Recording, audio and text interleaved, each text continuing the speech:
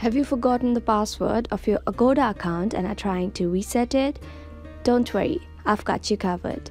Hello everyone, I hope you all are having an amazing time. Today I'm back with another tutorial video, and in this video I'll be guiding you guys through the steps of resetting the password of your Agoda account.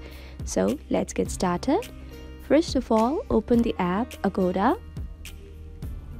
After that, tap on the More option at the bottom right and then tap on Sign in or Create account. Now you can sign in with any one of these provided options. Here I'll be tapping on Sign in. Now you need to tap on the option Forgot Password.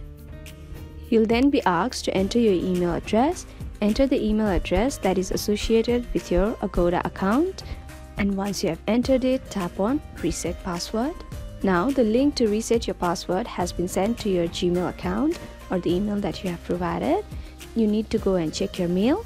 So go to your mail and open the mail sent by Agoda. So to reset your password, all you have to do is tap on Reset My Password option and then open it using any one of the provided browsers. Here I'll be opening with Safari. Now all you have to do is create a new password for your account. Enter the password, and once you have entered it, you need to re-enter it in order to confirm your new password. And once you have done that, tap on Change Password, and that's it. Your password of your Agoda account will be reset.